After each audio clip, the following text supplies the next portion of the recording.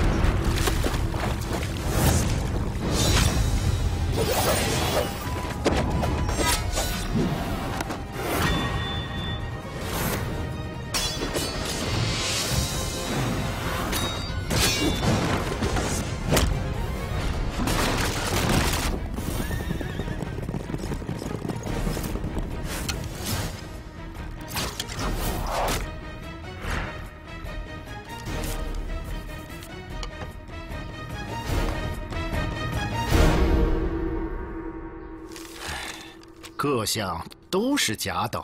是，大人。听杨硕说，你想当文职，卑职更愿意当捕快。为什么呢？卑职想吊民伐罪，除暴安良。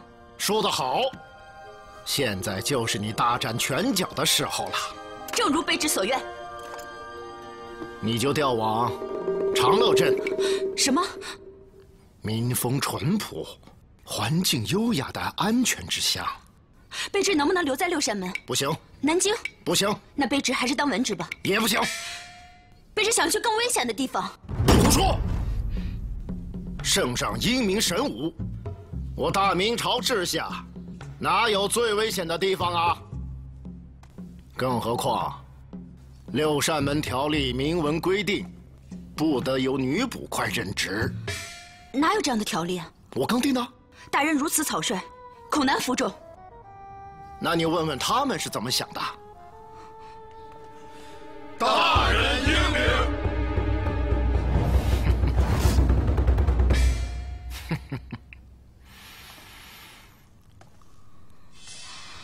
我知道你很优秀，可是你这么优秀的女捕快，让这些大老爷们儿的面子往哪儿搁啊？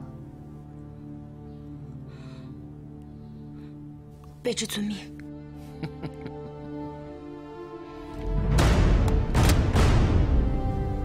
我的调令下来了，可能要离开六扇门一段时间。我被安排到乡下当捕快了。我不是跟你说过了吗？让你去做文职吗？是，可是我还是想像我爹一样，做一名好捕快。可是你爹不是都已经殉职了吗？作为一名捕快，就应该应对各种危险，随时做好殉职的准备。不光是我，你也一样，你也可能会殉职，全场的各位都可能会殉职。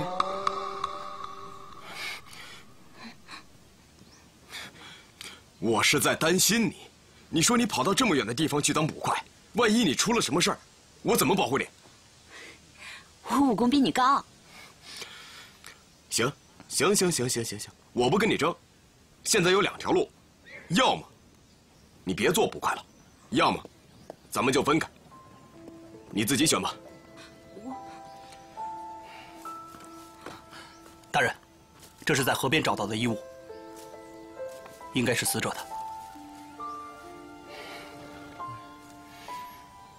你看看，学什么呀？城市美发衣裳。不错，这是因为死者生前在河中游泳，不小心溺死了，是个意外。等等。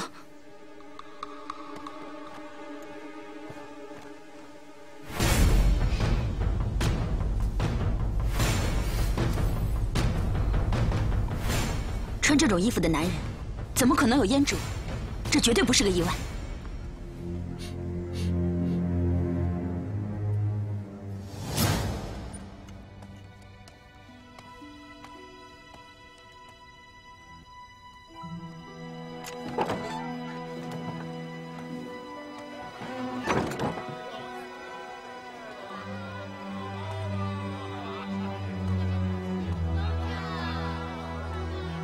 学而时习之，不亦乐乎？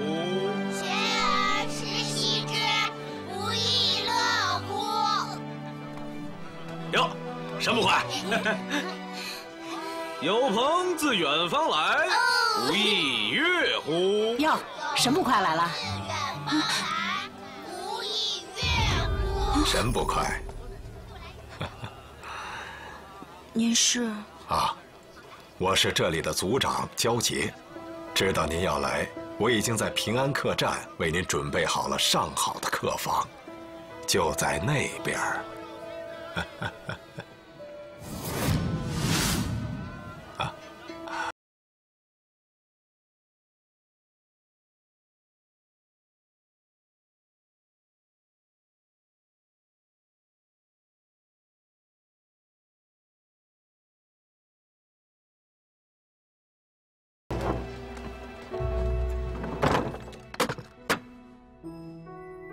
现在有2条路，要么你别做捕快，要么咱们就分开。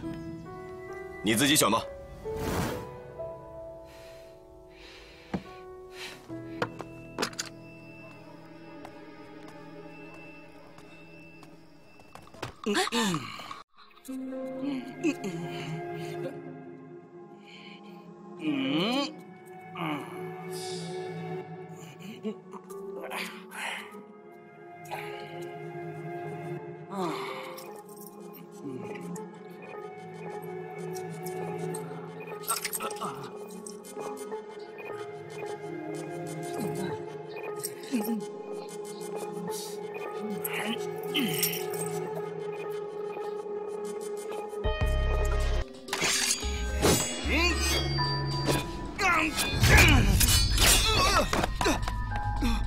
你干什么？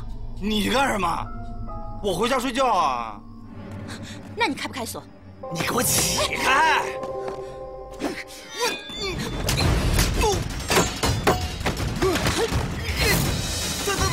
疼！分明是你入室盗窃，跟我回衙门。回什么衙门啊？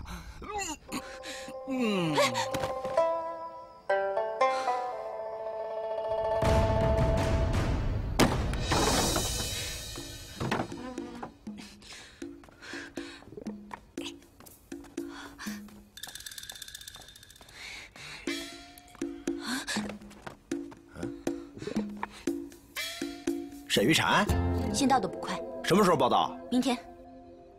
喝多了？对，先押在这里，明天提审。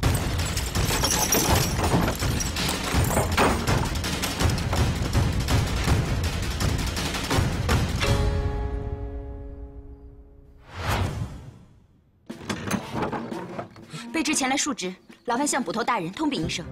不行啊。为什么？他还没来。犯人现在清醒了吗？犯人？没有犯人啊。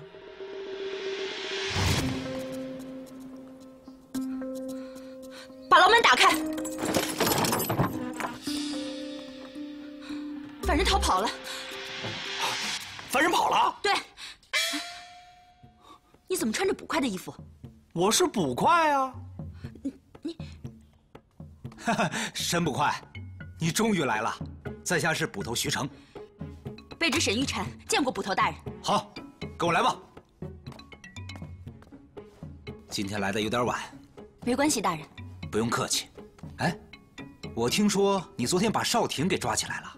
是，大人。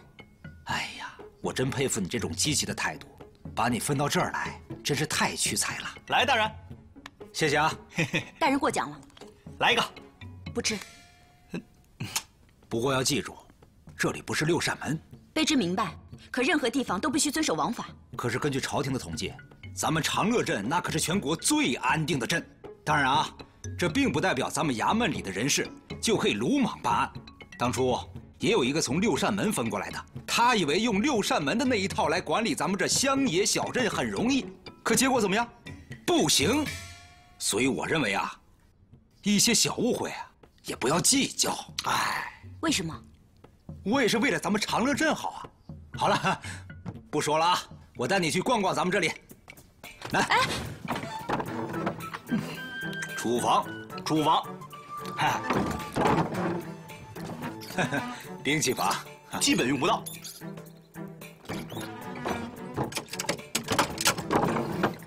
啊，这就是咱们的正午房，什么都没有。所以说啊，在咱们这做捕快啊，很轻松的。哎，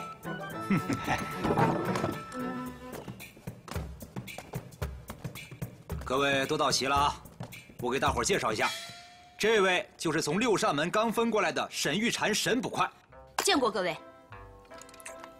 衙门里最可靠的捕快搭档，孙武、李达。衙役大牛。师爷杨先生。好。门子王大个。没有仵作吗？有。在哪儿？在那边。看来是我们的新捕快到了。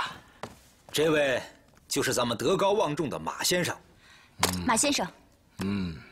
也是本镇长老会的成员，也是我们衙门里负责验尸的仵作。长老会？对，咱们镇上的规矩都是长老会制定的。最近就有人很不守规矩，这是我罗列出来的名单。长老会不希望看见他们破坏长乐镇的百年安定。哎呀，也得给他们一点面子，有他们在，咱们啊会很轻松的。哎呀，好了，还有什么疑问吗？敢问大人，周捕快的事情怎么处理？已经处理过了。你没看见大家都在吃苹果吗？这就是对他犯了小错误的惩罚。可是大人，这不是小错。哎呀，喝个酒而已嘛，又没什么大不了的。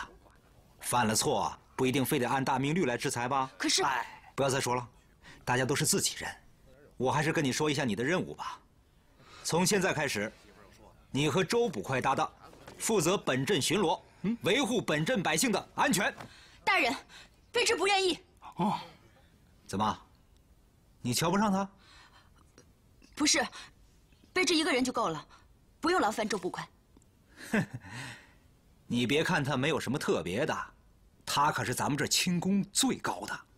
沈捕快，要有共进退的意识，咱们这可不欣赏独来独往的作风，对不对？是。你放心，我会保护你的。我们都带刀，你为什么带剑啊？习惯。你这是什么剑啊？画影剑。画影剑啊？你知道？不知道。你是不是剑法特厉害？要不你教我耍耍剑？你还用我教？你这把剑杀过多少人？没杀过人。哎，4大名捕里谁是天下第一啊？都说是无情，但是我觉得他是个瘸子，肯定打不过铁手，对不对？六扇门就没这几个人。不是。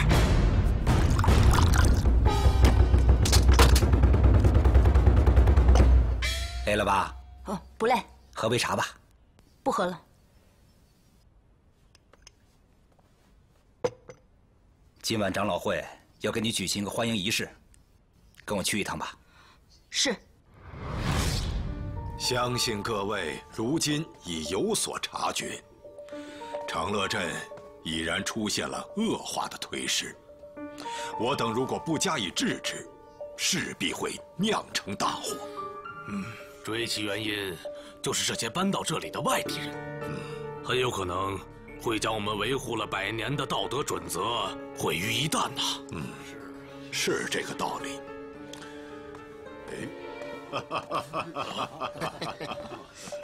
诸位，不好意思，来晚了啊。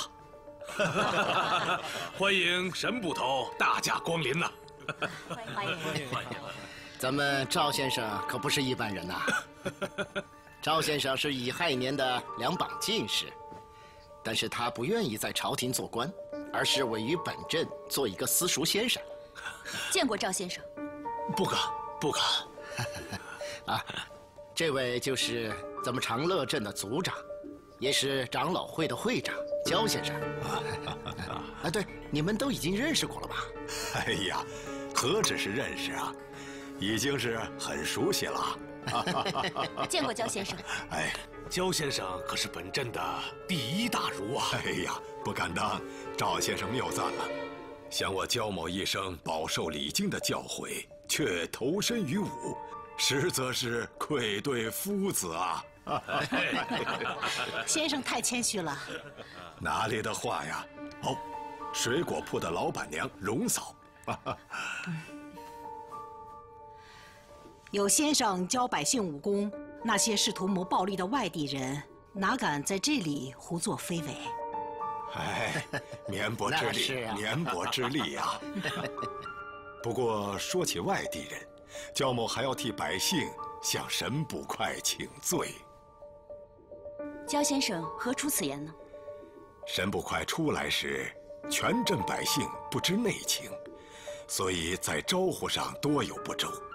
后经徐捕头的解释，才知道沈捕快原来也是血统纯正的长乐镇人呐。卑职从小在外地长大，血统纯正这几个字实在是不敢当，更何况能够代表百姓的只有官府。焦先生虽然贵为族长，最好还是不要越俎代庖吧。不管怎么样，我们都欢迎沈捕快。对，欢迎沈捕快。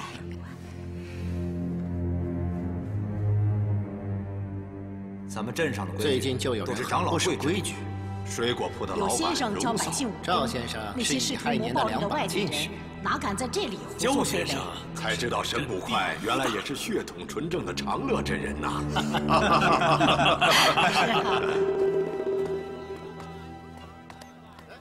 吃个苹果？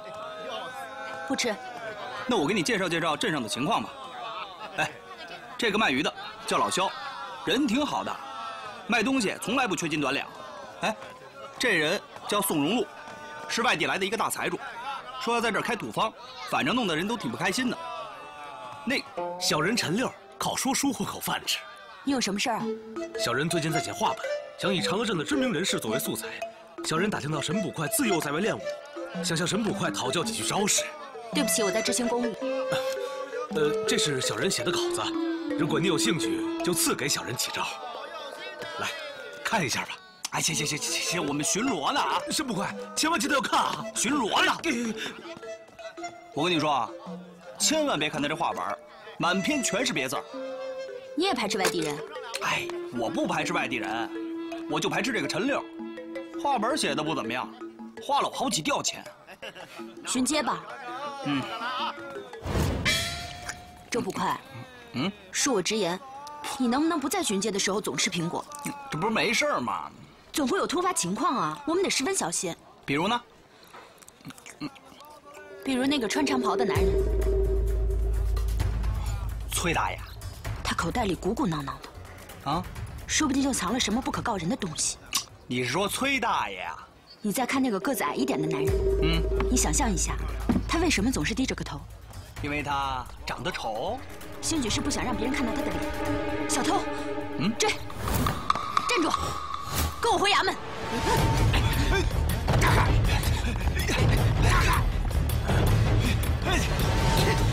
站住！哎，都让一让。让一个，让一让，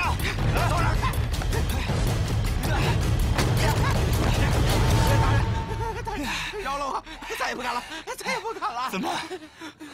带回衙门受审。好嘞，过来你看。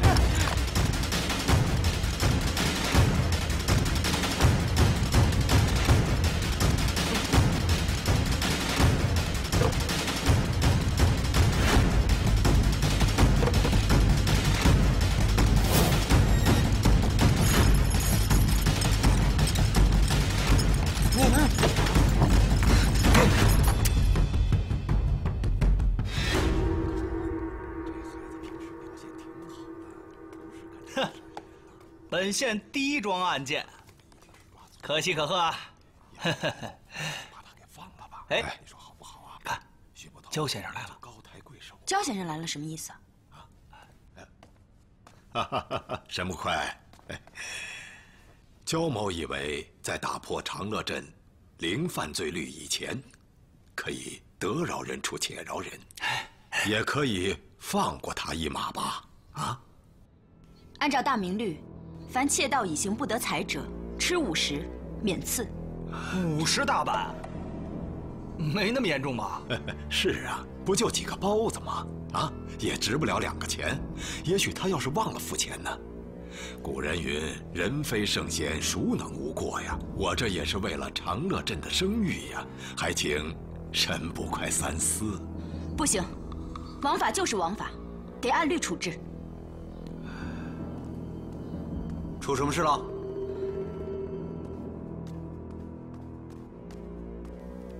大人，焦先生不想按律处置小偷。好，交给我吧，我会处理好的。不。哎，犯人没处理，把咱俩处理到这儿了。我就想像6扇门的4大神捕一样，专门办理那种惊天动地的大案子。6扇门里根本就没你说的那4个人。真的？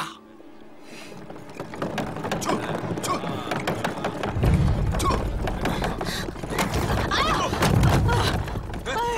追！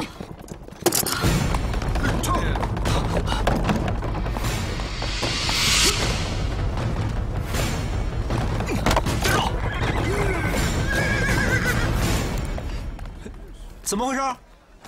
我是本镇捕快沈玉婵。捕快大人，何故拦下刘某啊？撞了人为何不下车？刘某要赶去准备《西厢记》，扮演张生。我演崔莺莺。赶着干什么也不能撞了人一走了之啊！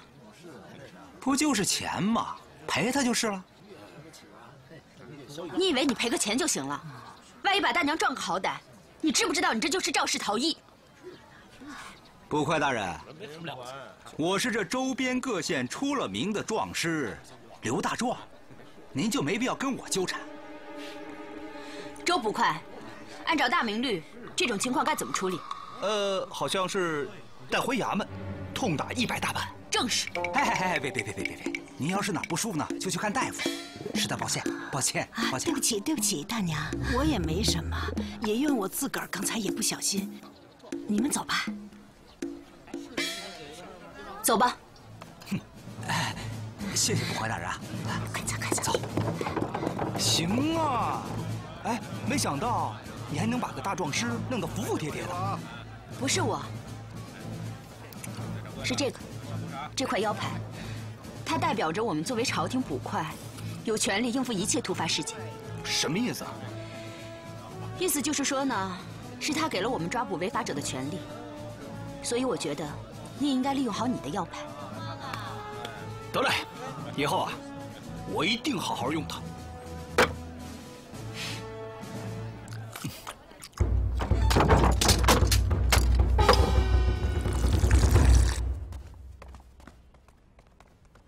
哎，给你们留的东西。什么呀？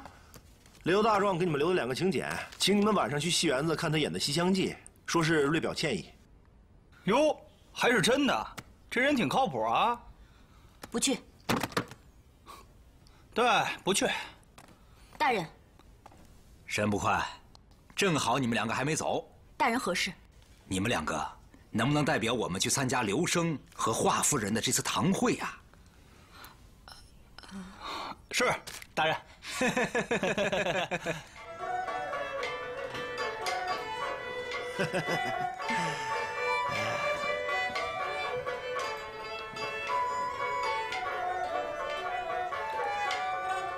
好。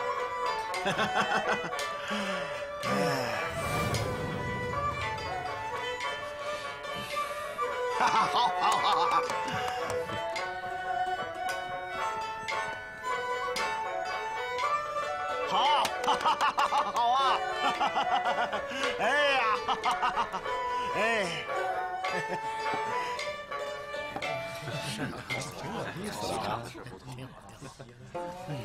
走吧。走，申捕快，这戏看完了，说点什么呗，我好写进我这个话本里啊。啊，我把想说的都告诉周捕快了。周大哥，陈先生，话本里的错别字都改好了吗？这个，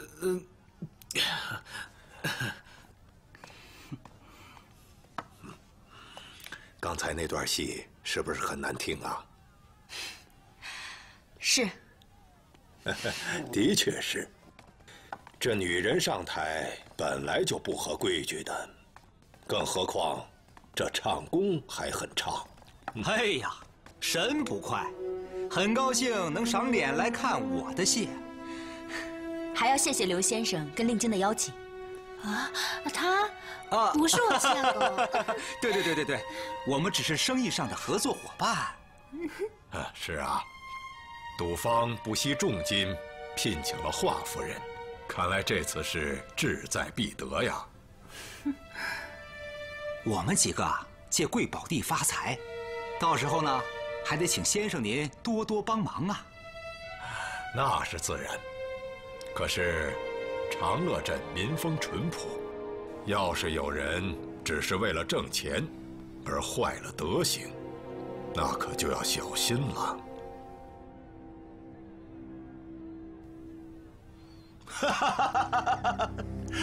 哎呀呀呀！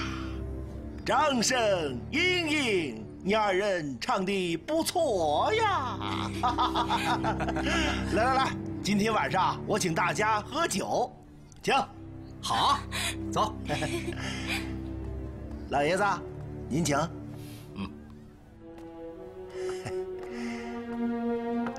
二位也请。来，不胜酒力。好，那后会有期啊！哎，走吧。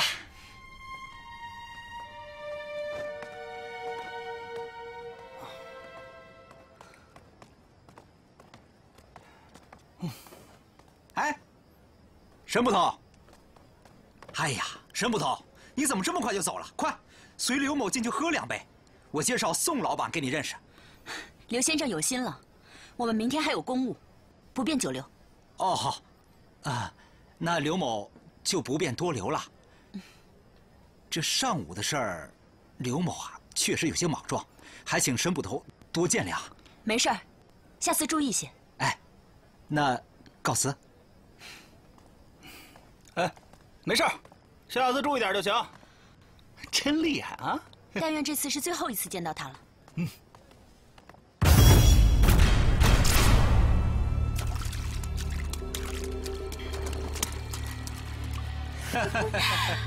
喝我这个。哎，你呀，谁呀？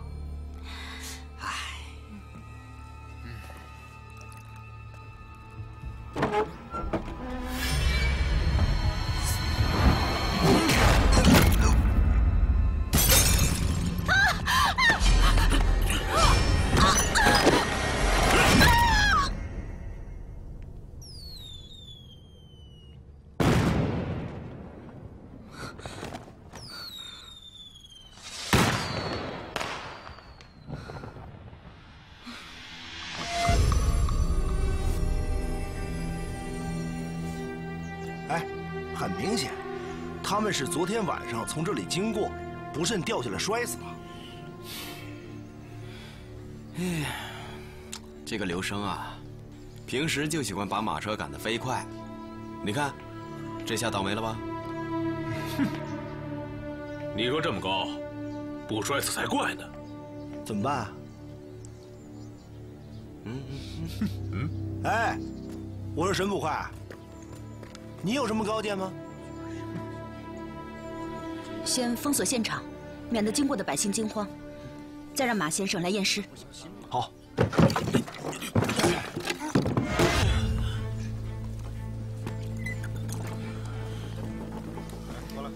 哎，发生了什么？马车从山上掉下来了。啊？好可怜呐！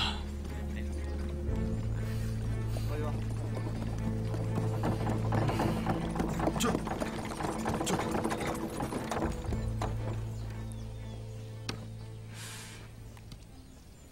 哎呀呀呀！这《西厢记》怎么唱成《梁祝》了？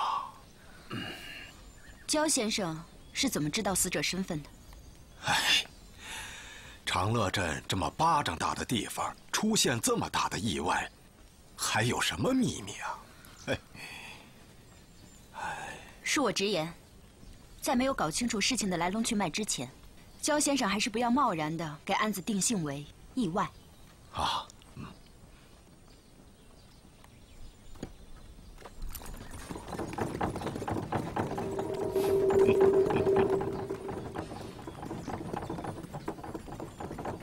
哎，你说，为什么不能给定性成意外啊？因为意外没有凶手。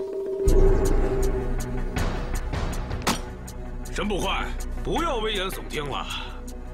不要老想着办杀人的大案啊！我们长乐镇的民风是很淳朴的，而且很安全。就是嘛。我只是想告诉你们，这件事情没有你们看上去的那么简单。什么事情看上去都没那么简单。对，而且马先生说了，这是意外，哪来的什么凶手？哼，我们应该从刘生那里查起。他一个外地人，最近频繁出入长乐镇，他有什么目的？他不是不知道本镇百姓对外地人的态度。你什么意思？你是说我们对外地人恶语相加，是不是？你们对自己人恶语相加，闭嘴！总之，我们应该查清楚刘生还有那个华夫人。他俩搞过破鞋，肯定是情杀。有这个可能，那我们就应该从刘生的夫人查起。哎，刘生老婆早死了。对呀，那也不排除有别的情况。好，什么情况？有什么疑点？你说说。对，说说看。山路上没有刹车痕。什么痕迹？没有刹住马车的痕迹。你们不觉得奇怪吗？没有刹车痕，这就证明在马车掉下悬崖之前，他们没有做过任何保命的举动。这么简单的道理，不用想都知道。你们俩没话说了吧？遇到麻烦了？大人，他们倒是挺麻烦。沈捕快，这个案子交给我吧，我会妥善处理的。是，大人。好了好了好了，天不早了，都回去吧。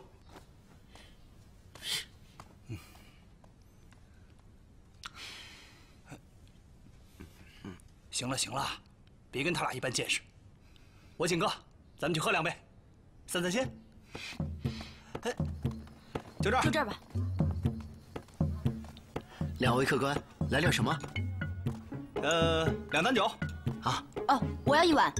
好。哎呀，来都来了，敞开喝吧。2碗。2坛。哎，好嘞。来，干了。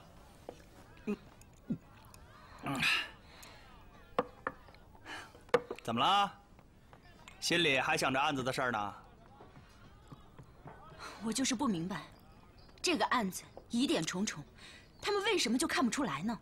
我就是佩服你这点，别人怎么也看不出来的事儿，哎，你一看就看出来了。哎，你在6扇门，是不是也特拔尖儿啊？嗯。4大名捕的事儿，肯定也根据你写的，对不对？对不对？对不对？对不对？对不对？其实啊，我还挺好奇的。好奇什么？你说你小姑娘为什么要当捕快啊？因为我爹。你爹？我爹以前是捕快。哦，哎，那你爹现在？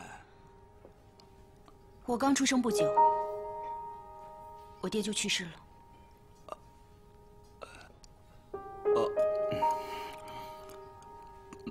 抱歉啊。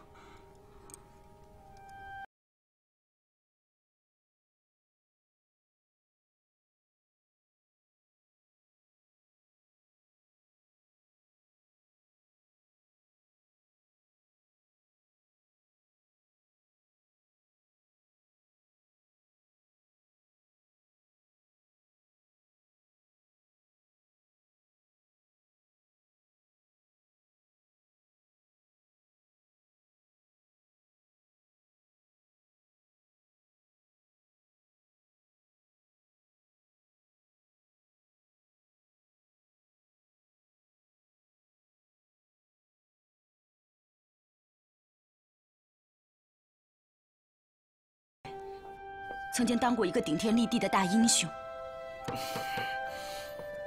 来，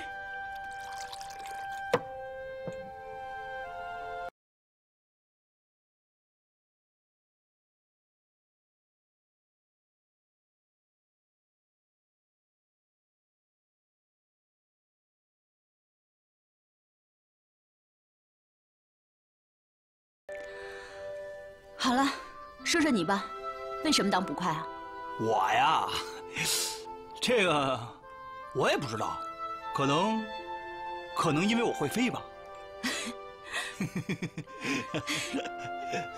我觉得，当一个好捕快，就应该随时能够应付各种情况，学会寻找能够破案的有力证据。那要按你这么说，这样就能当好捕快了？得用心。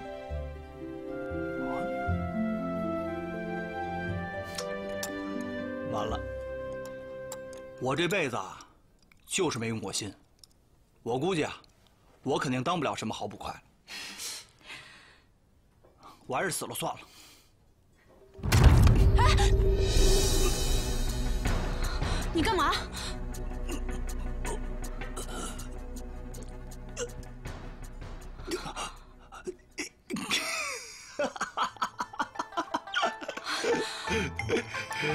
嗯，这是我用胭脂和蜂蜜调的，像不像？净干些没用的。谁说没用了？哎，我要是遇见危险的情况，说不定我还能自保呢。就你这功夫还自保？我跟你说了，你别不信啊。我会暗器，信不信？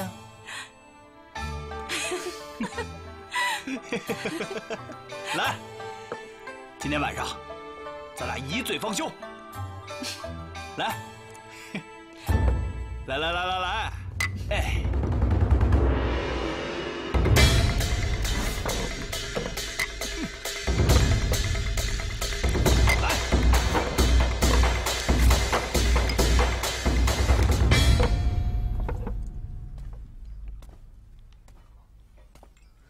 沈捕快，焦先生。宋老板，宋老板，宋老板，你应该见过吧？见过。见过捕快。我们刚刚还在聊起刘壮士的事情呢。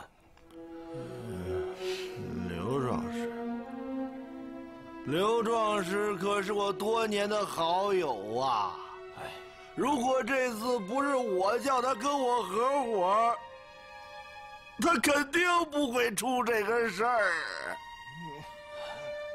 先人已逝，我们还是为他们的死喝一杯吧。应该是为了悼念他们。喝一杯吧。你不要以为我不知道你们在想什么。我实话告诉你，就算没有刘壮师和华夫人，我们家的赌坊照开不误。子曰：“富以贵是人之所欲也，不以其道得之，不处也。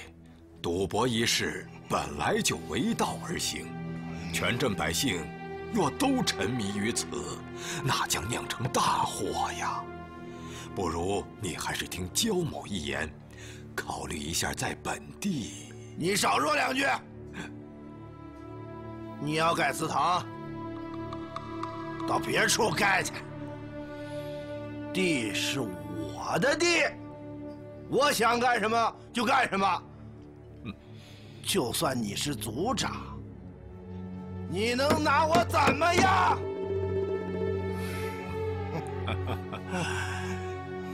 本来还想请沈捕快结识一下宋老板，结果让你见笑了。无妨。不过，怎么？没什么。没事儿。抬脚，赶快抬脚啊！哎呀，慢点。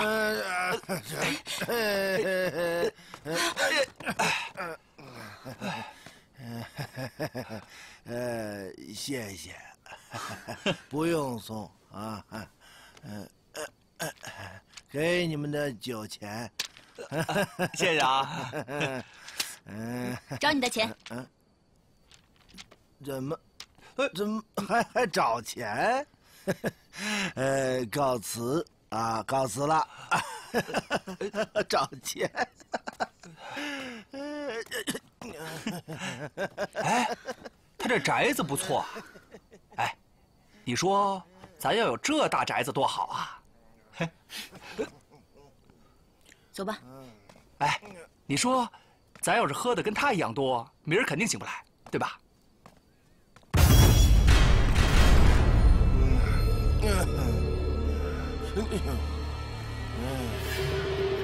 咱干嘛去啊？我回家了，明天见。要不咱看看戏去吧？不去了，时候不早了。哎，刘生上午刚在这唱过戏，说不定能发现什么。走。哎。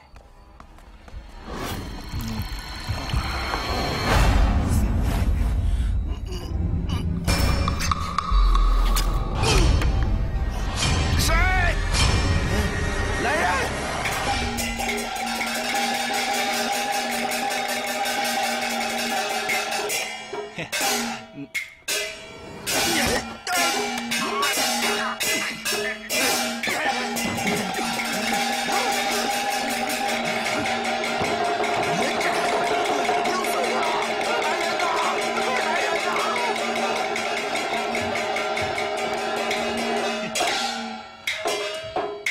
好。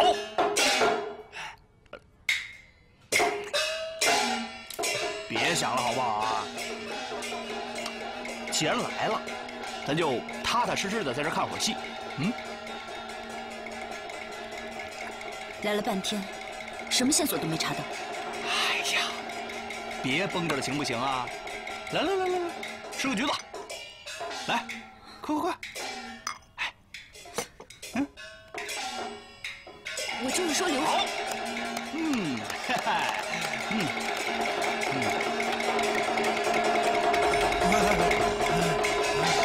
杀人了！快来人呐！快来人呐！杀人了！救命啊！救命！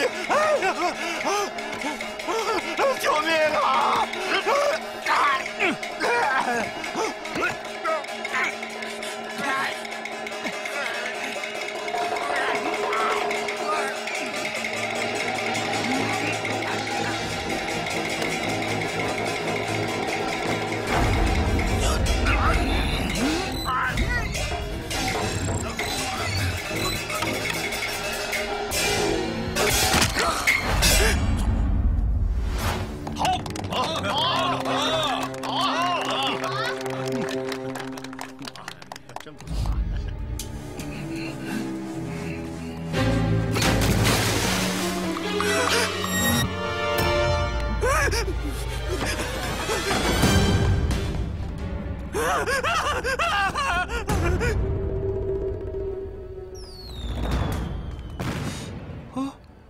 今天是什么日子？怎么又有人放烟花？可能有什么好事呗？什么好事儿？你有心上人吗？啊？不是，我是说你饿不饿？饿的话，我带你吃点东西。不是，我说的是刚才那句。你有没有心上人？之前有。那现在呢？没有。啊？没有。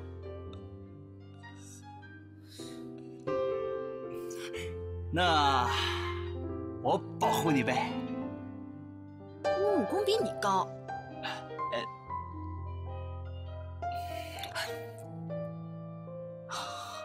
我送你回去吧。哎，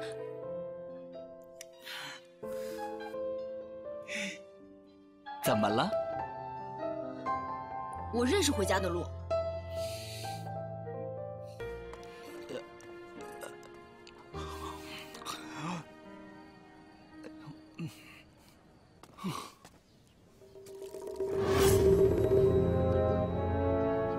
我看这是宋老板喝酒太多，不小心掉到水塘里淹死的。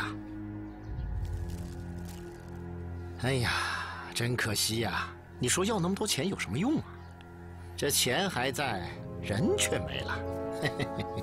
所以说啊，喝酒一定要适量，尤其是你啊，周捕快，以后少喝点啊。我家可没吃糖。但是你没钱啊。哎，我这。沈捕快有什么高见吗？我觉得得封锁现场，不要引起恐慌。好，就这么办。对，啊，走。我傻。哎！自从你来了以后啊，我们这儿就总出事儿。你说，是不是因为你跟我们八字不合呀？啊？你苹果呢？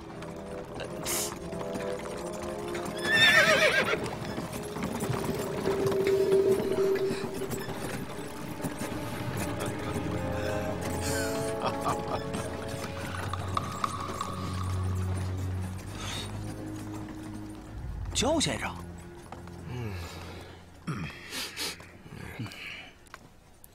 哎，你说这宋荣禄是不是谋杀呀？有这个可能。啊，那我们得提审最后见到宋荣禄的两个人，对吧？对啊。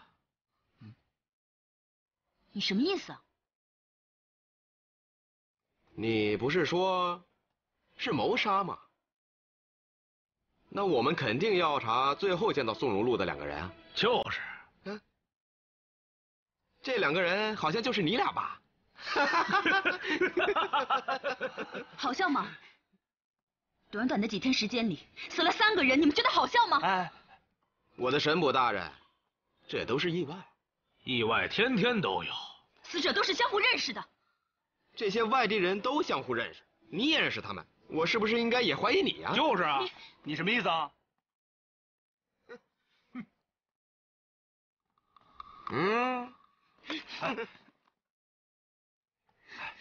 别跟他们一般见识啊！别理他们啊！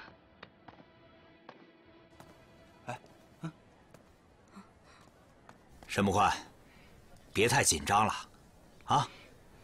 明天呢，要举行祭祖仪式，别让祖先看到咱们愁眉苦脸的样子，啊！是，大人。祖德垂范，流传远；祖宗德泽，润八方。孝祖风范，自远扬。和族和睦，人才旺，顶天立地，个个好，房屋兴盛昌，天神速速回天堂，地煞快快地下藏。沈捕快，什么事？若有凶神并恶煞，全在雄鸡。沈捕快，是这么回事，我想跟你说一下宋老板的事情。曾经听宋老板啊，跟我来，走。沈捕快，房屋派系皆大好。你要干什么去？为之有要事去办。哎呀，什么事比祭祖还重要啊？不能去。是，大人。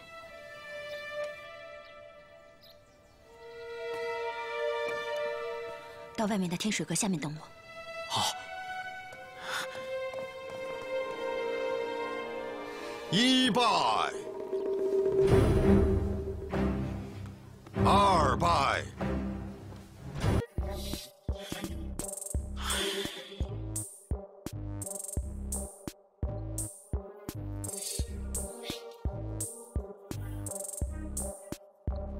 三拜。怎么还不来呀？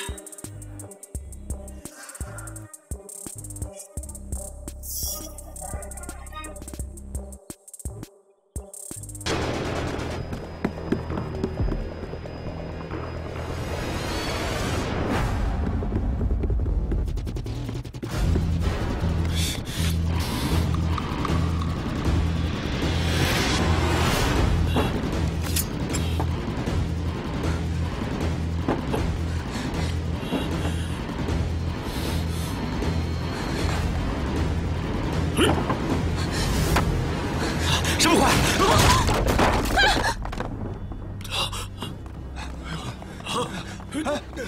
怎么了？这是怎么回事啊？哎呦，怎么了？这砸死人了呀！你看，好了，我回去吧。快，散了。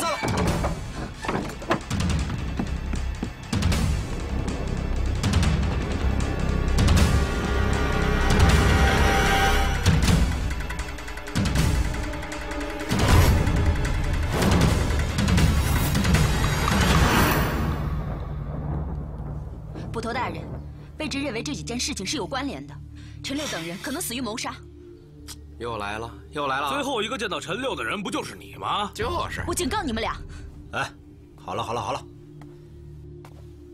沈捕快，你真的认为这就是犯罪现场？是，大人。好，很好。李大孙武，大人，立刻调查所有参加祭祀的人。所有人啊！大牛，哎，封锁现场。是。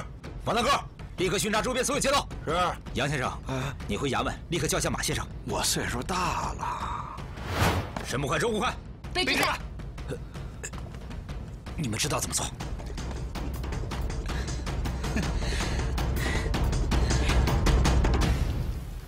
你真的觉得这是谋杀？大雨天的，让咱们在这儿。我只是说有这种可能性。我相信你是对的。喝酒去吧。我怎么就不相信你呢？沈捕，发现什么情况了吗？我发现啊，这大下雨天的，我们应该在家喝酒，而不是在这儿勘察现场。去陈六家了吗？看到他的画本没有？哼，他满屋子都是画本，要看哪儿你去看去。哎，这是你们的职责。我告诉你，沈玉婵，并不是每一个死者都必须定为谋杀。就是嘛，我们可没工夫陪你们在这儿谈情说爱。走，喝酒去。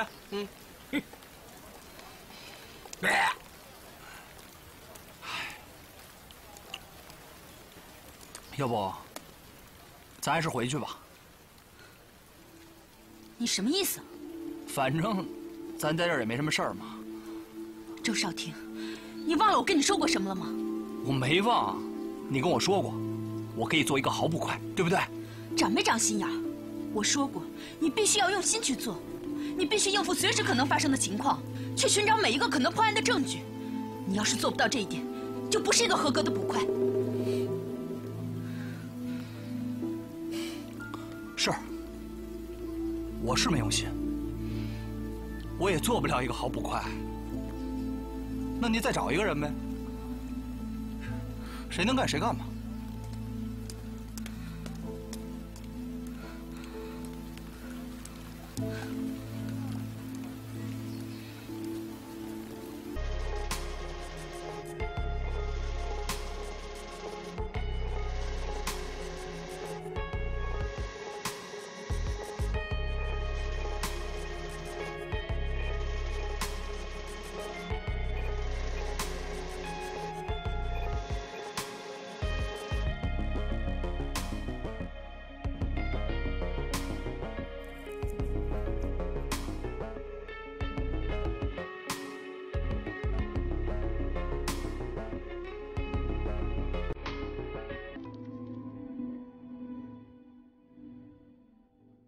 同令尊大人所赠，相较如何啊？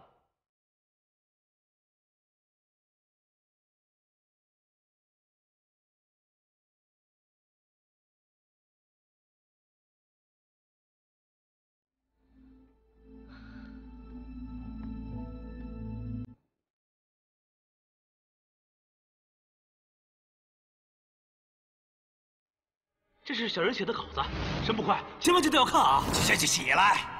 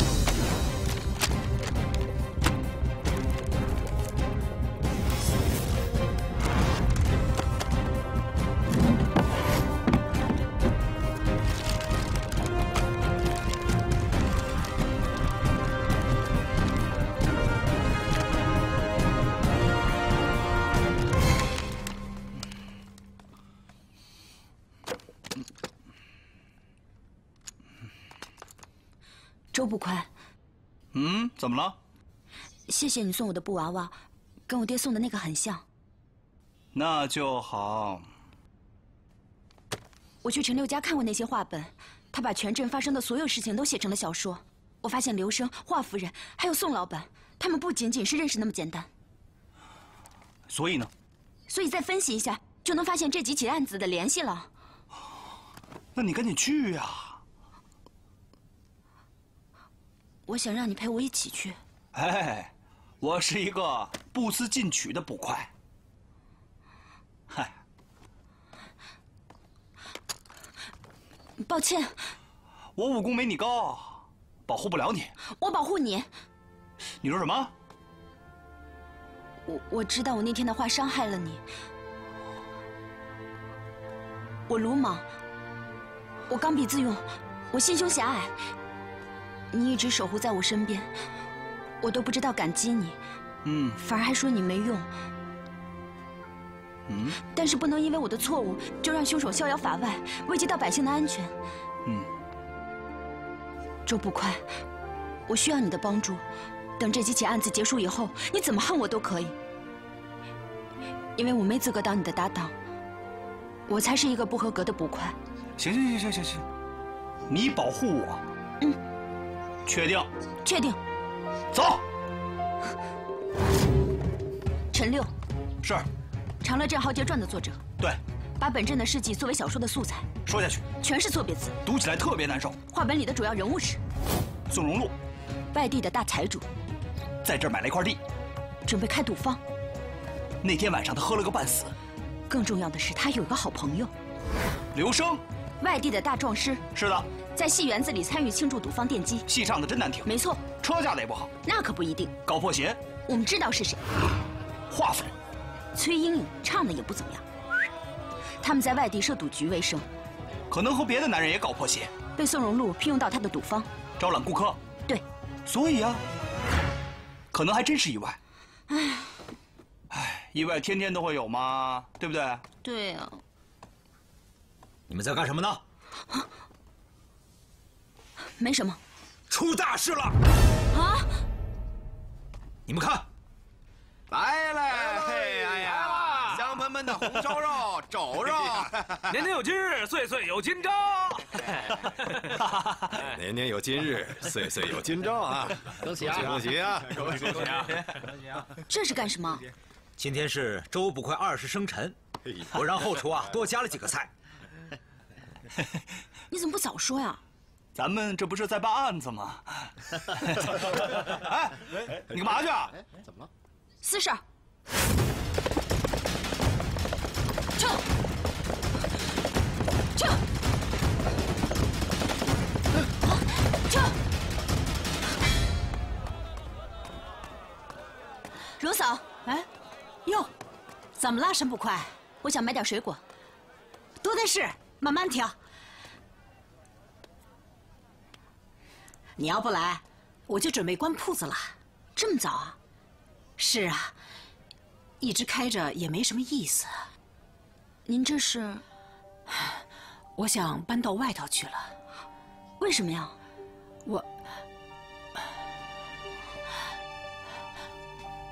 我就跟你一个人说。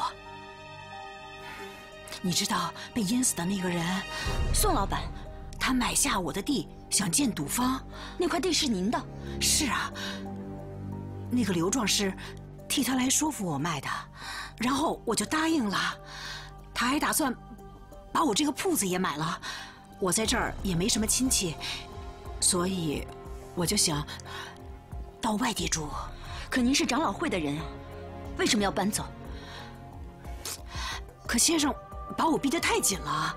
他知道我把那块地卖了以后，说我这么做坏了规矩，想要让我把这块地收回来，给镇上重新修个祠堂。你说我卖都卖了，怎么收回来呢？先生说有办法，然后宋老板就死了，那块地就成了长老会的产业。你先别说了，等我一下。哎哎哎！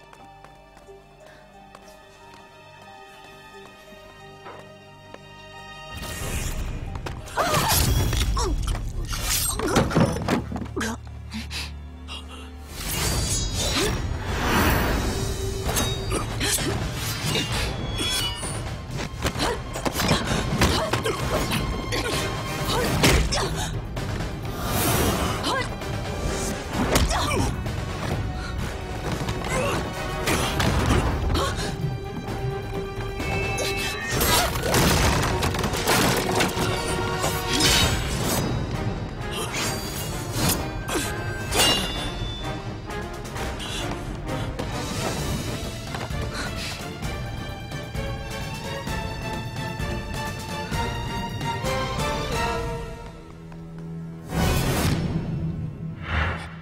这还是个意外。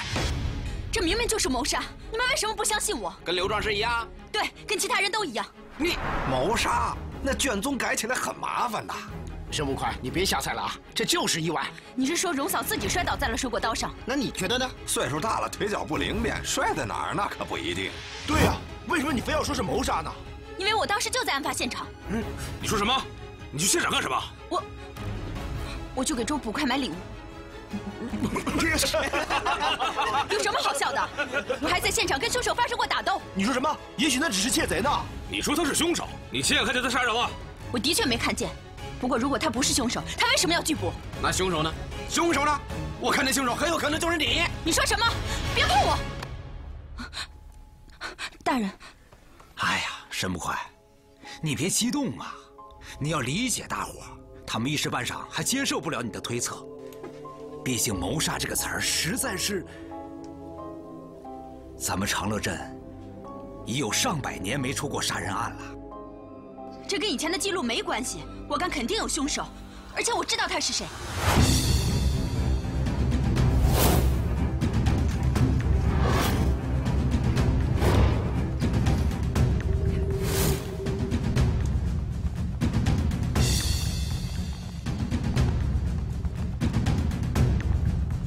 站住！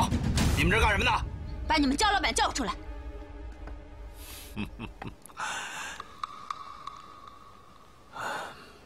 沈捕快，到此有何贵干？我要以谋杀荣嫂的嫌疑逮捕你。你说什么？我不明白。荣嫂死了，怎么死的？哎呀，她就是摔倒在自己的水果刀上了。闭嘴！我还要以谋杀刘生、华夫人以及陈六等人的嫌疑逮捕你。我为什么要杀他们呀？为什么？问得好。从我看见你突然出现在刘生案的犯罪现场那天起，就对你产生了疑心。我突然想到，你在酒馆里对刘生说起过他们的大生意，这就证明，你知道他们准备在这里做什么。这些外地人，不光是要在这里开赌坊，还要买下长乐镇所有的地。他们要在这里开赌坊、开商铺，榨干你们的钱。把你们赶出长乐镇，这种违背了你们道德准则的事情，你是绝对不会允许的。所以你就杀了刘生和华夫人，然后把他们的尸体抛下悬崖，造出意外的假象。然后你又杀死了宋荣禄，把他推进了池塘里。但是你摆明一输，你的罪行被陈六发现了，所以你祭祀那天最早离开现场，赶去杀死了陈六。陈六在死之前，把刘生低价卖地的事情告诉了荣嫂。你担心荣嫂会把店铺卖出更高的价钱，所以你赶到了水果铺，用水果刀杀死了荣嫂，然后向我射出了暗器，逃离了现场。说得很精彩。可是我为什么要杀死荣嫂呢？因为荣嫂跟我说过，长乐镇的一位先生逼她卖出水果店的地，那位先生就是你。会吧？我们这里有很多先生，为什么偏偏就是我呢？不错，我的确非常讨厌那些个唯利是图的外乡人。可是，只要我们全镇百姓团结起来，他们就占不到便宜。所以，你说的这些，只是推测，没有确凿的证据。要有力证据是吧？好，在水果铺里，我用画影剑刺伤了你，现在你的右臂上就应该有一道伤痕。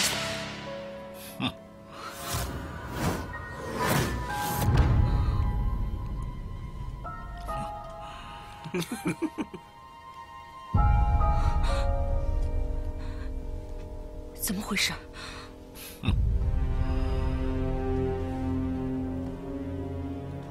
沈捕快，这怎么解释啊？那也不代表其他几个案件你没有嫌疑。证据呢？那我就拿出我的证据。你知道，我身为族长，在长乐镇我是忙上忙下，我怎么可能分身去杀人呢？我可是有证人的，那就是全镇的百姓。沈捕快，你要不要一个一个的问一问？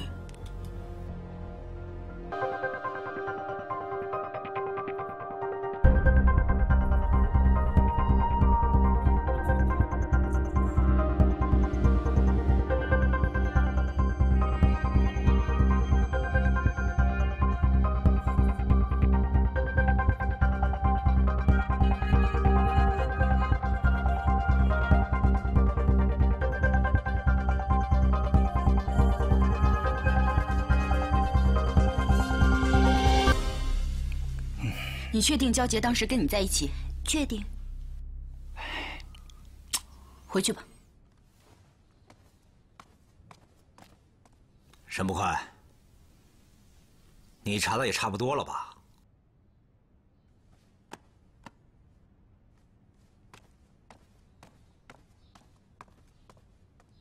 可能真没凶手吧？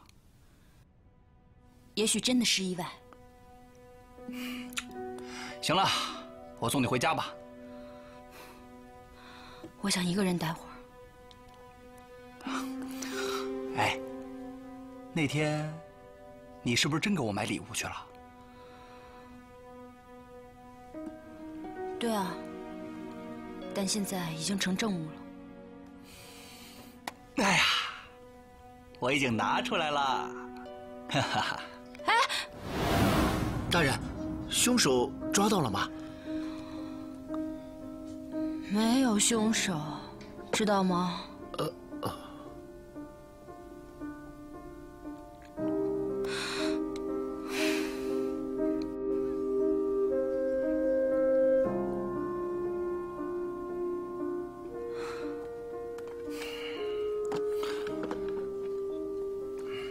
走吧。报了，又出现谋杀了。怎么回事？街口那条狗死了，你猜谁杀的？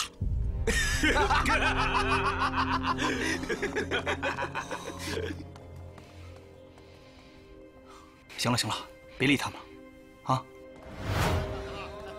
凶手居然不是焦杰，那会是谁呢？我觉得吧，他这么大岁数，跑都跑不动，他能杀得了那么多人吗？你什么意思啊？你想想，他手底下那么多武士，他随便找一个都可以啊。凶手不止一个人。可能吧。跟我回衙门。哎！凶手不止一个人。你说什么？凶手不止一个人。你不是说焦先生是凶手吗？是。哎呀，也不是。我的意思是说，不止他一个，他也有同伙。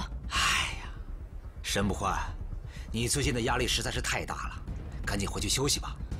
如果明天早晨你还不能改变想法的话，我想我会妥善处理的。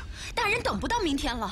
我知道你很尽职，你呀就跟当年那个沈捕头是一模一样。什么沈捕头？当年那个沈捕头就跟你一样，为了查案给自己增加了很大的压力，最后是心力交瘁，不慎跌下悬崖呀。他叫什么名字？沈伯庭啊。也是意外。是啊。哎呀，所以啊，我不希望你重蹈他的覆辙呀。回去休息吧，啊。是。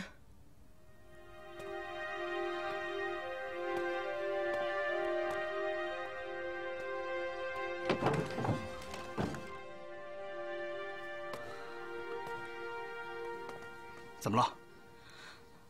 没什么，就是累了，想回去休息。那我送你回去吧。我想自己走走。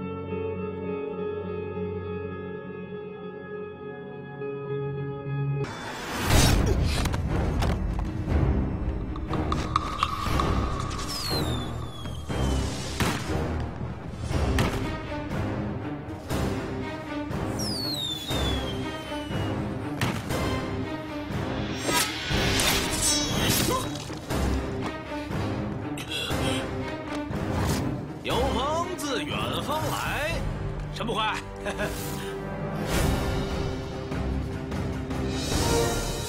怎么了？是赵先生，想杀我。没事吧？是他救了我。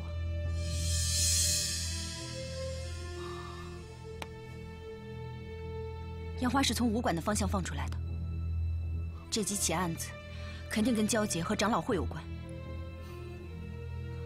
我去把凶手抓回来。哎，我跟你一块儿去。不，你回衙门，把他们几个叫上，一起过来。好。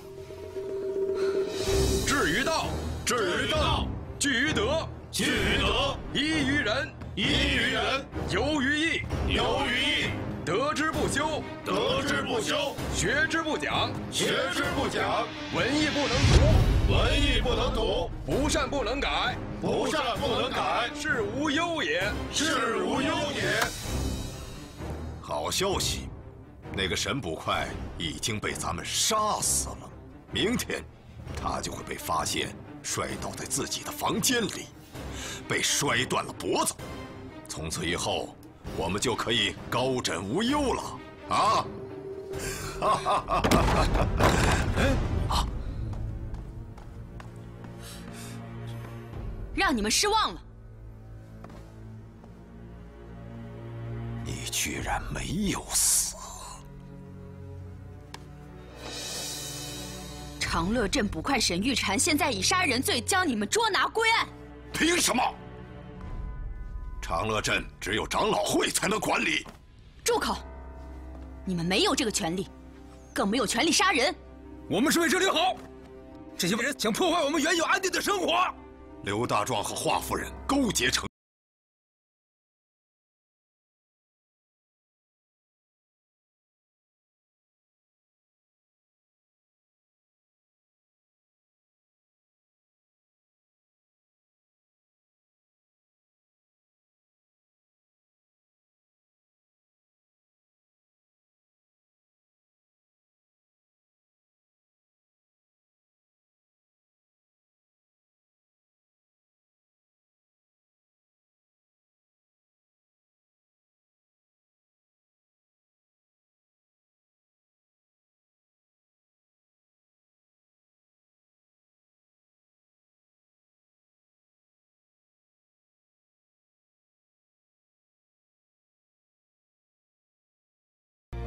我早该想到你是沈伯庭的女儿。我爹，当初我跟你爹一样，认为一切都应该遵循王法。在我夫人出事之前，我还跟你爹一起去说服长老会，让他们接纳这些外地人。可是结果呢？一天，我夫人撞见他们盗窃钱庄财物，他们就把他给杀死了。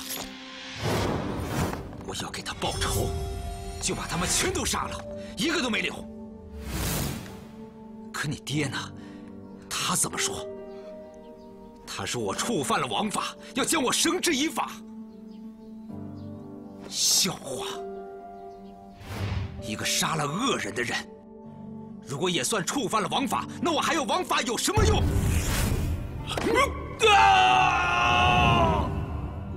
所以你就杀了我爹。我也是没有办法。犯了这么大的事，朝廷肯定会派人来追查。我倒是不怕，我怕的是他们扰乱了长乐镇的安宁。好，徐捕头说的没有错，只有把这些个道德败坏的外乡人赶出长乐镇，长乐镇的百姓才能够安居乐业。我要将你们绳之以法！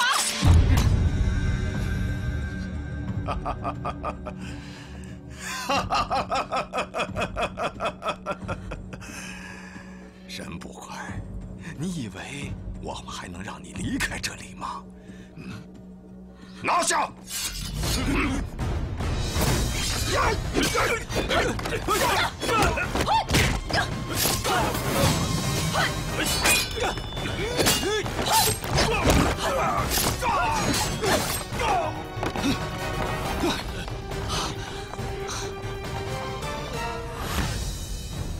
你们怎么回事？你们可是我的人，还不给我拿下沈玉婵！抱歉，大人，我们不是你的人，我们是捕快。捕头大人，回头是岸。放屁！上！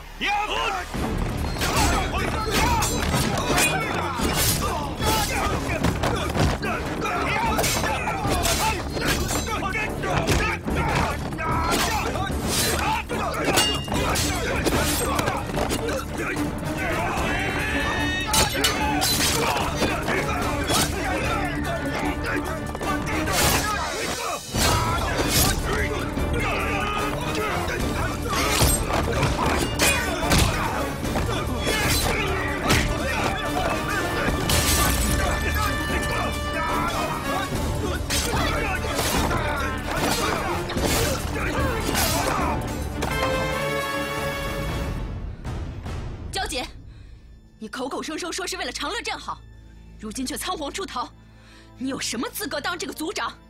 哼！你毁了我的长乐镇！哼，长乐镇不是你的，更不是长老会的。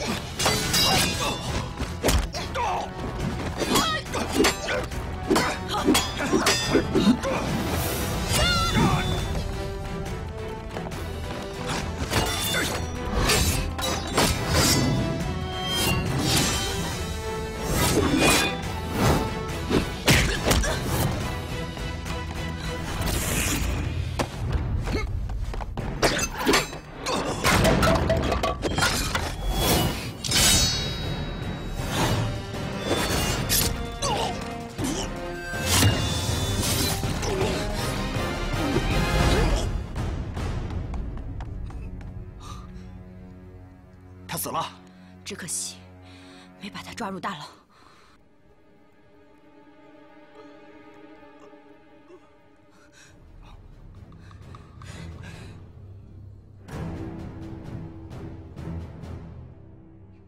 快点，快点，都跟上！听见没有？快点，快点！卑职参见大人。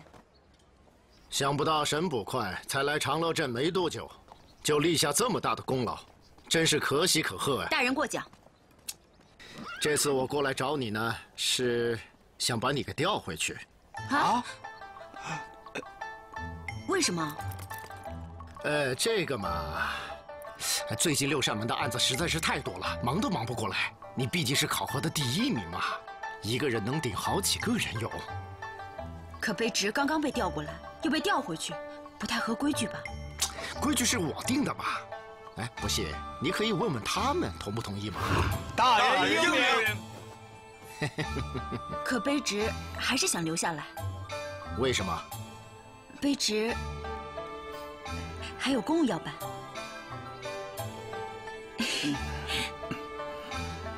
哎，好吧，等你忙完了公务，就考虑考虑调职的事情。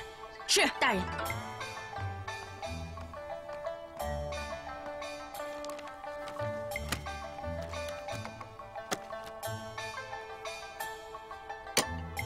哎呀，我写的手都软了。看来今天又不能睡个好觉了。哎呀，我媳妇儿等我回家呢，再这么下去，我老婆都不让我进门了。哼！沈玉婵，沈玉婵，你算个什么东西啊！竟敢把长乐镇的百年传承毁于一旦，我饶不了你！去死吧！小心！少廷，放开我！少廷，少廷，少廷，你没事吧？你别吓我，少廷。我是一个好捕快吧？是，你是最好的捕快。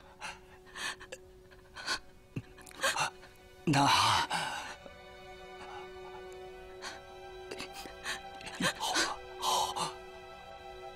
我们俩还能不能在一起？在一起，在一起，永远都在一起，一辈子都不分开。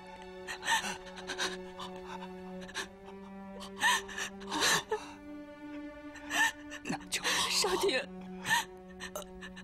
少廷，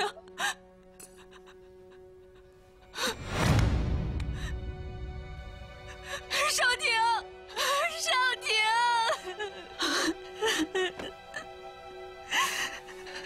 少廷。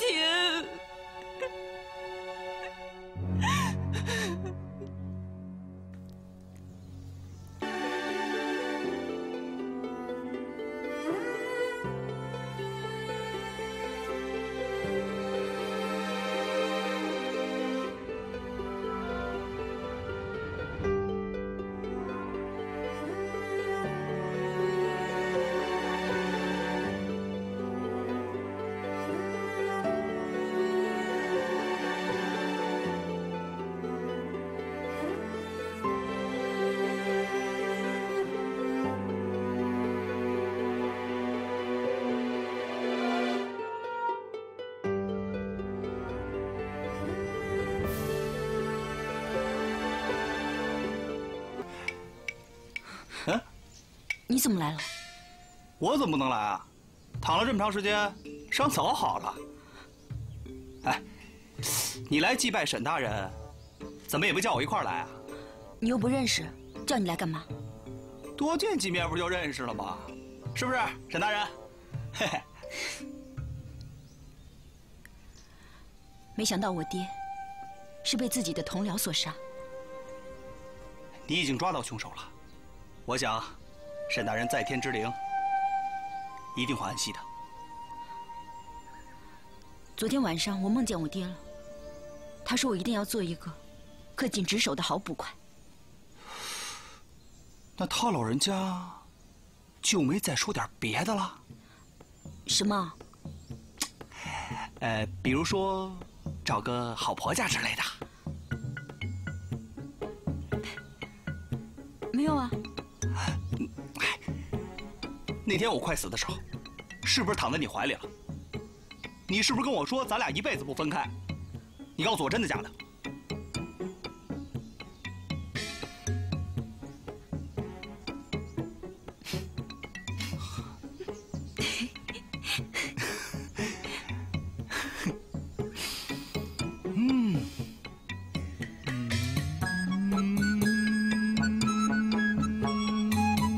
去你的！